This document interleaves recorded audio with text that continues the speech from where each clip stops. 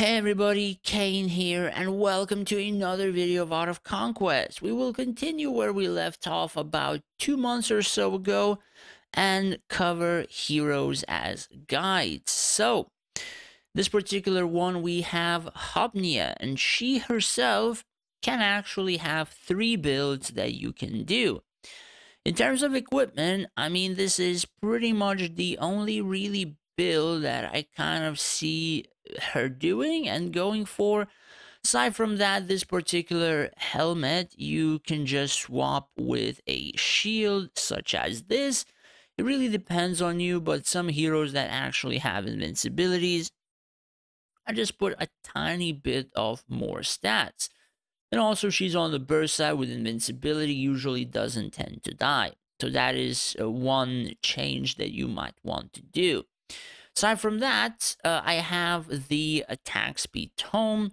I don't think that there's anything else a lot better at the moment, not that I've noticed.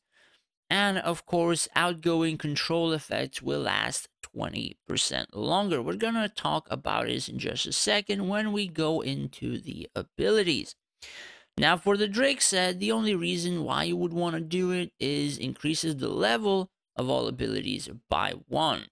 You kind of require probably about 4 abilities of her, maybe 3 or so, it really depends. So for the artifact, I still use this particular one. I'm not entirely sure whether or not this actually helps out in the burst side that I'm actually using her. But I mean, it's her artifact, perhaps. Aside from that, we have her own prism. Now, quite a lot of people don't tend to either notice this or use this, but this is actually pretty friggin' sweet. Especially if you are using this particular hero on your burst side. What it says is it increases the vulnerability effect, corrosive potion, by 112%. So it goes from, let's see, 8% to over 100%. So basically more than doubles the damage taken, I suppose, from the ability or so. I mean, it really depends how the calculation goes, but it actually might be pretty friggin' sweet. So, first kit is something that I kind of use for events. Now, for events, you want the Onslaught Powder. When attacking smaller troops, deals area damage equal to 8%. When attacking large, massive troops, deals damage equal to 420 blazing percent of own attack damage. So she can actually buff your archers to do quite a bit more damage with this particular build. Aside from that, we have Corrosive Potion. Movement speed of enemy melee units reduced, their damage taken increased by 12% per second, up to 60% for 3 seconds. It takes effect on all enemy melee units. That will include heroes, because it says melee units. Corrosive Marsh increases damage taken by enemy melee heroes by 6% every second, up to 90%. So she throws this particular potion, and you can also throw, throw it. I do believe this one. Where is it? I do believe this is the ability itself, and you can actually throw it. So you also proc some of the stuff from the potions. So this can also work. So aside from that, that is pretty much it. What you want for events? I do believe it's this one, Onslaught Powder, Corrosive Potion, and of course this one, which I do believe will kind of help you spew more of this or so. Or does this only affect the stiffening powder? Personally, to this day, I still don't understand what is this, right? Like, it's worded in a way that just doesn't make sense to me. I don't know why. Yeah, this one I was using on my stall side when I had her there. Now, do you see, I don't really use Corrosive Potion on the stall side because it's kind of pointless. but we are using stiffening powder. They're mixing stiffening powder in the storage tank. The magic powder grants friendly melee units within range shield equal to 25% of own max HP for 5 seconds, and a chance to reduce attacker's attack speed. Shield and a chance of reducing attack speed can stack 4 times. So I do believe this, along with I do believe the alloy potion bag, as well as the alchemy's beetle, and I do believe the artifact can all go together and they buff each other. Too many percentages to go over and talk about it, but I do believe they kind of connect together. So that is why people would use her on their own stall sites. However, this does not tend to have very huge range as far as I've noticed. So the majority of the time she's actually very close to the front line and very, very close to being killed.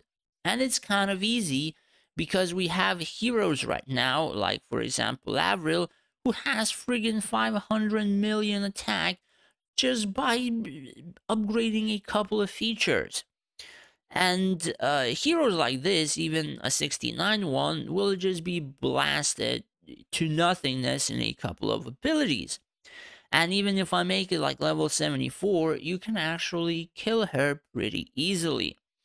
So, personally, I no longer find the stall side one or stall side kit being any good, but perhaps in the future it might come back.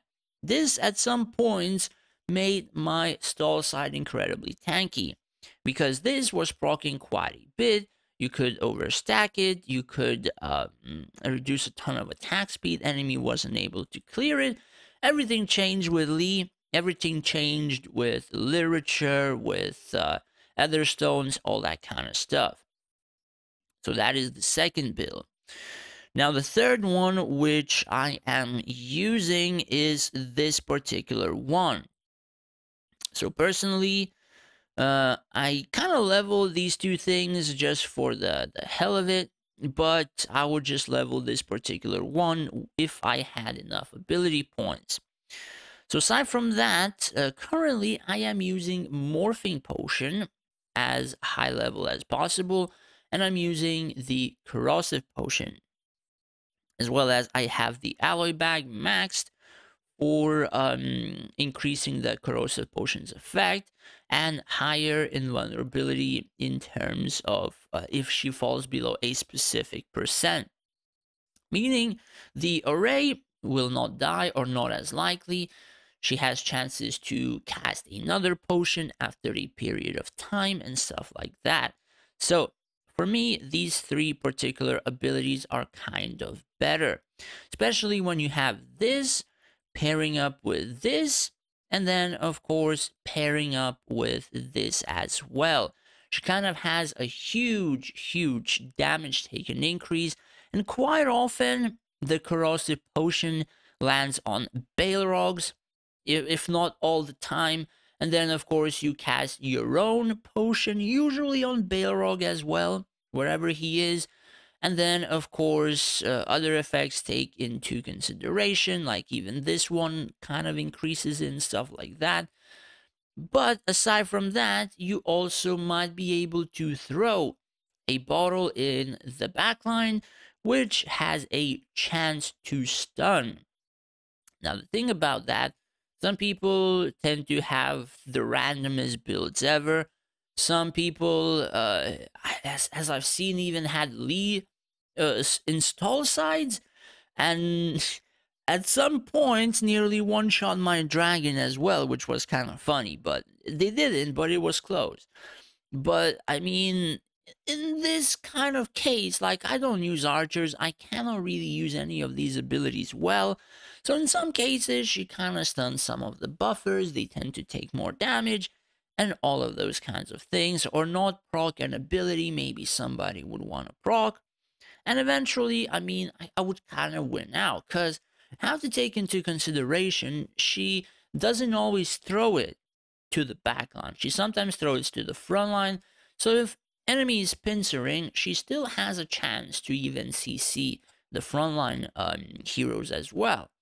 So that is another thing why I kind of chose it. It's just more useful than the other ones for me personally. And all the others are pretty much self-explanatory. Now, in terms of potential, I do believe that you still require about 50 potential to make this particular hero work. One of the abilities that is pretty good is the Corrosive Potion. So it turns from, say, 10% and maximum 50. Yeah, so max 50% on heroes, as well as like army. It changes to 12% and 60, so it basically just improves a little bit of that and increases the maximum. But the Corrosive Marsh increases damage taken by enemy melee heroes by almost double the amount. And of course, magic increases the damage taken and all that kind of stuff. We have, what, 300 magic? It's more than enough. But yeah, I do believe 50 potential is required. And as you can see, the potential 35 is kind of wasted because we have two abilities that we're not using. One is for the archers, one is usually for the front line. So for example, power grants friendly melee units, which equals heroes as well. When the shield is in effect, yeah, she doesn't really reach melee heroes, not even close. So regardless of that, both of these abilities are kind of wasted in the current build, or I would say the current best build for Hopnia. Aside from that, potential 70, this is actually pretty sweet in potential 70, because she throws more of these potions, and because she throws more of these potions, you can stack the vulnerability effect higher and more. And yeah, it's pretty much just for the morphing potion and corrosive potion. Yeah, shortened to 12 seconds. So this one is pretty good and likely could increase some of your damage output. Now, this particular one, she kind of spits in a larger area. So this could be with the tanky build, where you would place her in the stall side, but that build is not good at the moment, because this hero is one of the more important ones, and you want it to survive, and you want it to increase your damage. But yeah, that is the build on Hopnia that I'm using. Perhaps in the future, perhaps maybe close future, I will make her potential 70 and see how it goes. But yeah, that's pretty much it. Personally, I use it in my burst side. The current formation that I do have, I will show you in just a second. So in this particular formation, I use her in my burst side right now. So we have a lot of, I guess, utility, a lot of buffs, a lot of debuffs. And she, well, she throws the potion somewhere here, usually Balrog's in the top right corner. And of course, she throws the potion straight at Balrog. So pretty much a good placement for her. The corner is reserved for more DPS or huge, better debuffs that cannot be specifically targeted. But yeah, pretty much it. Hopefully you found it useful. If you did, do hit that subscribe button. It would help me out a lot.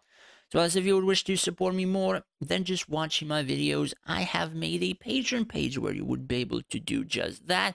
In return, I would be able to help you out more individually in terms of events, PvP formations, and stuff like that. Well, as I would like to thank all of my patrons for the support. I really, really appreciate it for your subscriptions. Thank you guys so much. Thanks for watching. Take care and stay safe out there.